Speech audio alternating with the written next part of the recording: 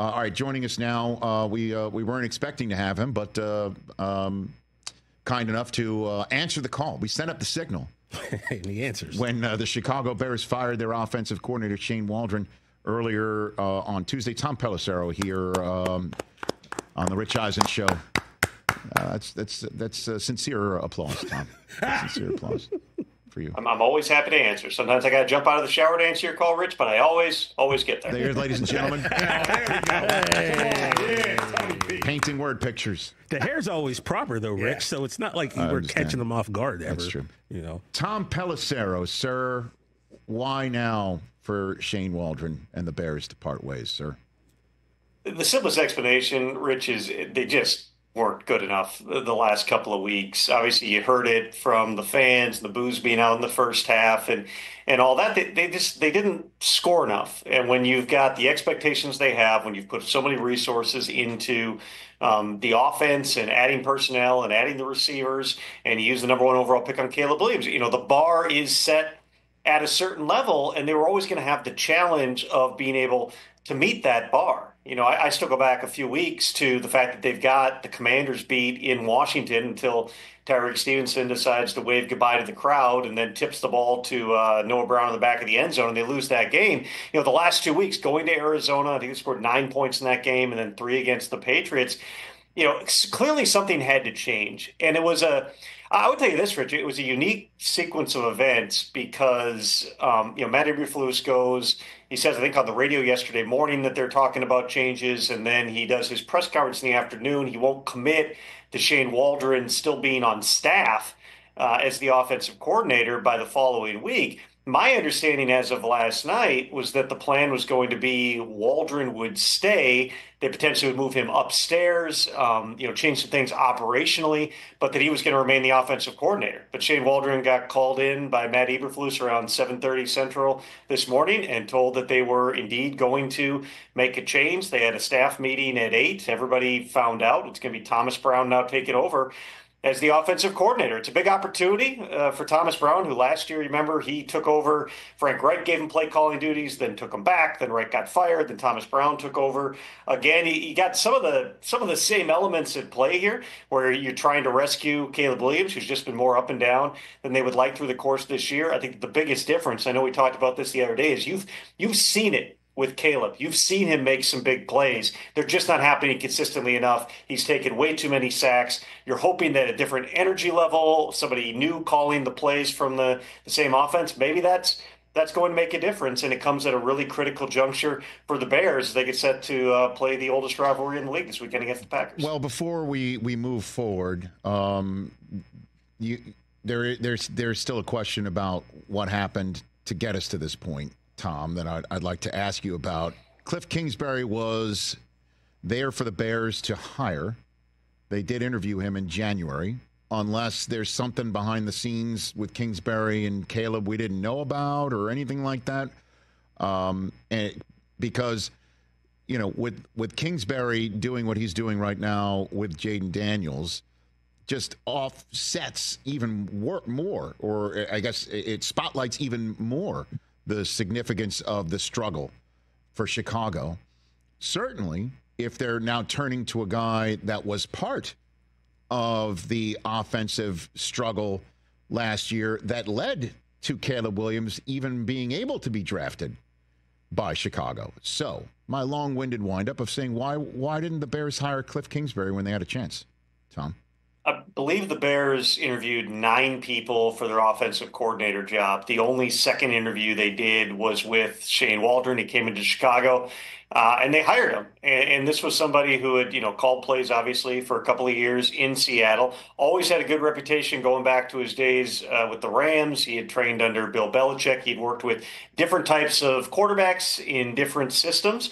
And the belief for the Bears and for Matt Eberflus was that he was going to be able to run the right offense to get Caleb Williams going where he wanted to go. With Cliff, he interviewed for at least 3 jobs because he also, of course, interviewed for the Raiders job, left the building. The Raiders thought that they were getting him as the offensive coordinator, then woke up the next day. There had been an issue in the negotiations, and Cliff ends up in Washington. Now, I don't know that when Cliff was hired that people were necessarily celebrating that either in Washington, because the last impressions you had of Cliff Kingsbury was Kyler Murray screaming at him on the sideline, and kind of where things had been in Arizona down the stretch of of his tenure there, but caught the right end up in the right situation with the right quarterback in Jaden Daniels, who honestly came in probably being more pro-ready than Caleb Williams just because of the way that he had played from the pocket at LSU, because of the growth that he had done there. That's taken nothing away from Cliff, but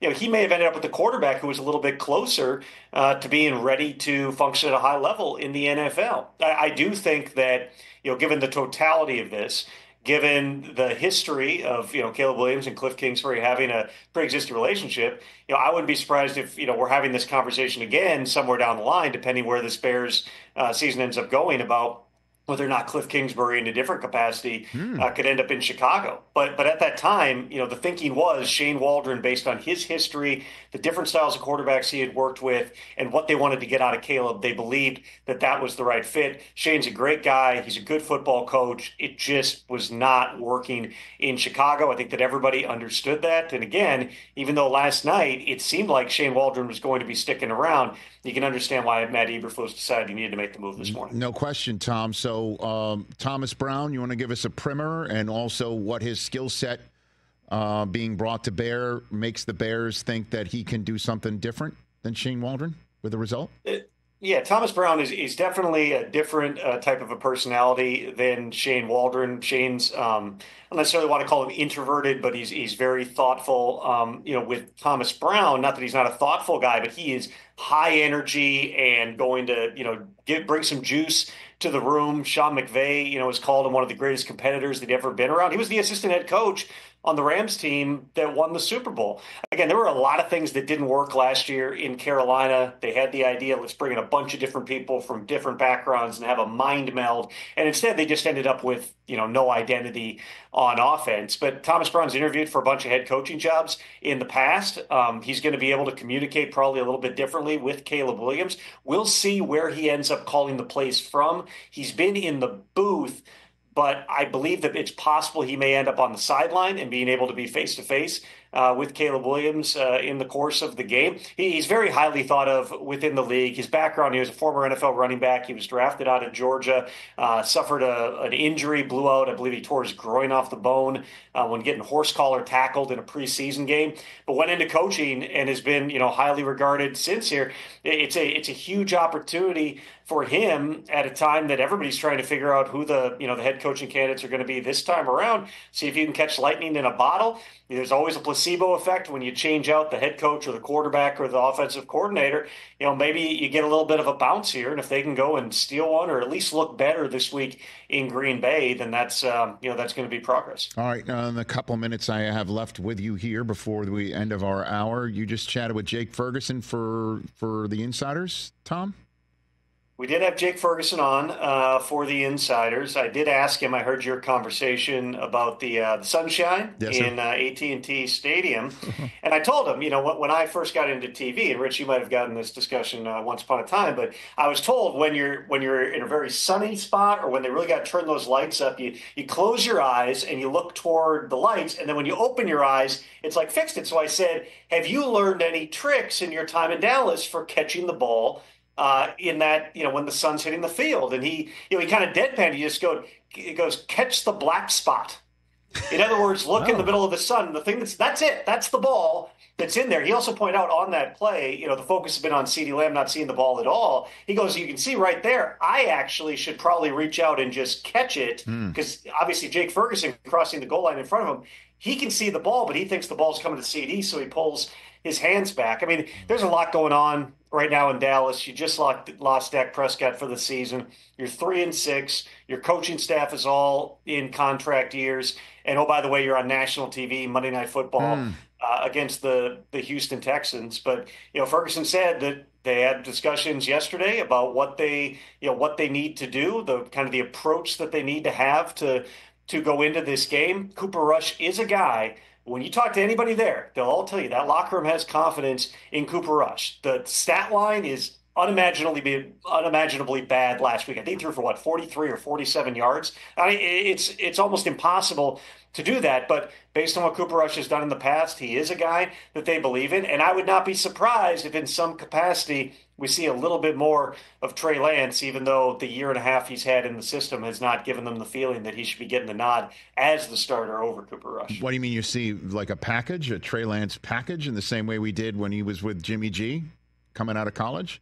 Is that what you're saying? Definitely a possibility, just because, Trey Lance does bring a little bit different skill set in terms of the mobility, what he can do outside the pocket, some of the run elements. The issue with Trey Lance have always been durability and accuracy. He's been hurt almost every time he's gotten a chance to play, and that's prevented him from making strides in terms of the accuracy, which also, of course, has a lot to do with how you're processing and how you're seeing things on the field. When he got into the game the other day, you probably saw some of the same types of things, but if there's different things they can do, if they can get creative and find ways to get him onto the field. I mean, Rico Dowdle's run better. That might have been the best that he's looked this season, but they haven't really had a run game the entire season. You're going to need all the offense that you can get. You're going to need all the creativity you can get going up against, D'Amico Ryans and Matt Burke and that Texans defense. I think it's going to be a fun game next Monday night. And for both these teams, probably Dallas more so than Houston, but for both these teams, this is going to feel like you got to win this game, or you're in a little bit of trouble here. Tom Pelissero, bless you for taking the call and hopping on when asked. Greatly appreciate that. J.K. Simmons, the Academy Award winner, coming up. Still here on Roku. I got 90 seconds left. Is it possible Daniel Jones comes back from the bye from Germany and he's not the quarterback for the Giants, Tom, anymore? It certainly sounds possible, and those are things they're going to discuss. I know that certain people have made a lot of the injury guarantee. That's always applied. He could have gotten hurt any time in the last couple of months here. If Daniel Jones is not the starter coming out of the bye, it's because, one, they feel like we need to get a longer look. We got to get a look at Drew Lock and get maybe another look at Tommy DeVito, and B, because they just aren't playing well. They're not winning games with Daniel Jones. Yeah, you're seeing the fire and the physicality and all that stuff, but they're just not good enough right now. So yes, that has the effect of preventing $23 million in injury guarantees for becoming fully vested in 2024. But if that were their primary concern, they could have benched Daniel Jones a month ago. They haven't done that to this point. It certainly sounds like it's going to be a conversation here. One way or another, it's hard to imagine Daniel Jones back in New York in 2024, but we'll see exactly what direction they want to go, because I don't think it's a slam dunk, Rich, even if they make the change that it's Drew Lock, because you can certainly argue the best football they've played over the last two seasons was when Tommy DeVito was in the lineup. Yeah, cutlets. Tom, thanks for the time. Greatly appreciate it, brother. You be well. You got it, Rich. Everybody check out Tom Pelissero on NFL Plus right here on Roku on the Insiders, along with NFL Network. Catch the Rich Eisen Show every single day on the Roku channel, 12 to 3 Eastern, for free.